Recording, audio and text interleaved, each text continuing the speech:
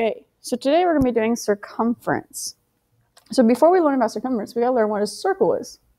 So a circle is a round plane figure whose boundary, the circumference, consists of points equal from a fixed point to the center. So basically just, what a circle looks like. That's not the main idea we're looking for. The main definition we're going to be focusing on is the circumference. The circumference is a distance around the circle, or in other words, the perimeter around the circle. So to be able to find circumference, you know what diameter or radius is. A diameter is a length from one edge of the circle to the other edge. And a radius is from the center of the circle to the edge of the circle. It's also half the diameter. So let's label it. So this right here is the radius. This is the center. And this is the diameter. The diameter is the full thing, the radius is halfway, and the center is in the middle. So the diameter of a circle is twice its radius. The radius of the circle is half of the diameter. So if you want to find the diameter, you do 2 times the radius. If you want to find the radius, you do diameter divided by 2. Now let's practice some of our own. So D, I'm given the diameter is 23. So it means you're going to do 2 divided 23 to get the radius, which is, I believe, 11.5. So here I'm given the radius, and I got to find the diameter. So you're going to have to do 3 times 2, double that, and you get 6. So I'm going to find the radius here. Half of 16 is 8. So we're going to find the diameter here. So you're going to do 5.2 times 2, which is 10.4. So my diameter is 10.4. My diameter here will be half of that. So that'll be, well, that's one. So you would be, so you do 3/9, divide by 1/2. So you keep it, switch it, flip it. So you keep it, switch it, flip it. And you get 6/9, which is also 2/3. So my radius here is 2/3. Okay, so now my last one is you're going to double it. So double it, it will be 19/5 times 2/1, which is also 38/5. And we'll keep it improper. That'll be your diameter. All right. So let's practice some circumference. Well, first off, let's learn the formulas for circumference. There's 2 formulas for circumference, and they actually can be found on your green chart or your star chart. So you don't have to memorize them. So the first one is C is equal to pi times diameter. Your next one is C is equal to 2 pi r. So that means just do 2 times pi times r. Because 2 times r is just diameter. So they're the same formulas. Again, you do not have to memorize this. Pi is an irrational number, which means it continues on forever with no pattern. It is usually approximated to 3.14 or 22/7. So if you ever forget that pi is equal to 3.14 or pi is equal to 22/7, this right here is also on your star chart, so you don't have to memorize that either. Generally, which one we're going to be using more is a 3.14. You normally don't use a 22/7. You'll use the form 3.14 more often. Okay, so let's find our circumference. So the first thing you always do is you always list out what you have. Well, since this length goes from one edge of the circle to the other, that's my diameter. So the diameter is 70. So it means I'm going to write down my formula. So the formula I'm going to use is C is equal to pi times diameter, because you're given the diameter, so you're going to use the one that has the diameter in it. So I'm going to do something called plug and chug. You're going to plug in the numbers that you know and solve for the numbers you don't. So I don't know what C is. So C comes on down. Pi is 3.14. So I replace it. And then D comes down. But since D equals 70, you put 70 here now. So now this formula just tells you have to do 3.14 times 70.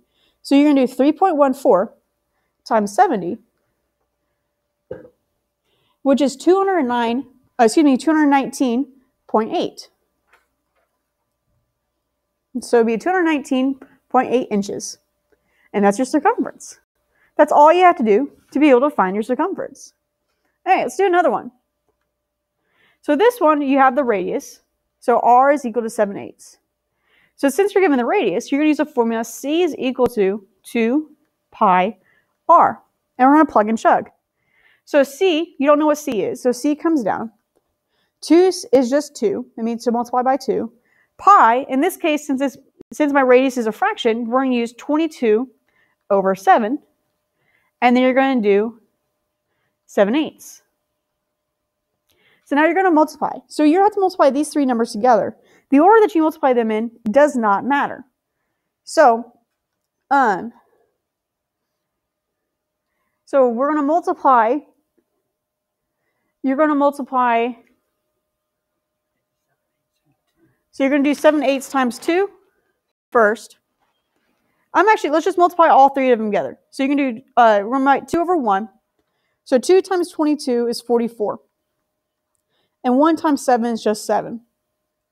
Okay, so now you have 44/7, so you're going to do 7/8, which is equal to 44 times 7 is 308, and 7 times 8 is 56, which then simplifies down to,